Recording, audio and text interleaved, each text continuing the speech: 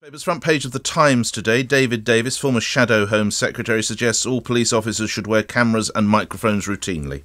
Actually, I agree with him. I say, in principle, I agree.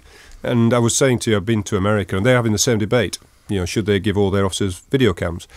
So I think, in principle, it's good. It makes you open, it makes you accountable, and then if something's said afterwards, you can check.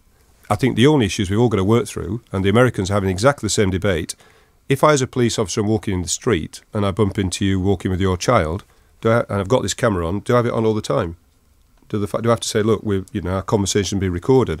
Concern is that a police officer just talking to a member of the public, do they really want to record that?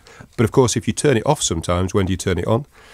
There is issues of logistics, if you take, if officers are all day, every day, this is huge gigabytes, terabytes, whatever they're called, of data. You've got to store it, costs money.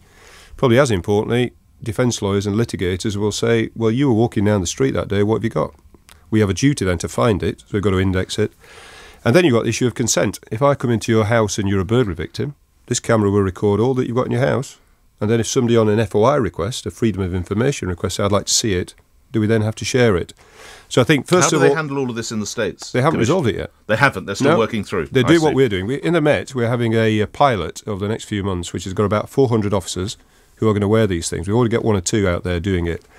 But I think we're all approaching it with some care, not because we don't want to do it, but because in doing it, we have to make sure we do it well, and it has to be tested in the courts as well. So I think, in principle, it's a good thing.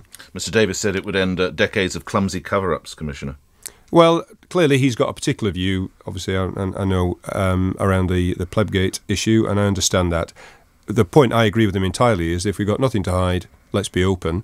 Let's just be clear, it doesn't change the nature of the relationship with the public. And do we need a royal commission into policing, as David Davis suggests?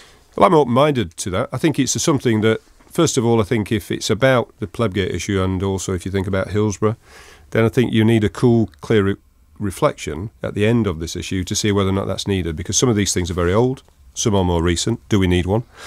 Number two is, if you are going to have a review of the police, is the Royal Commission the best vehicle?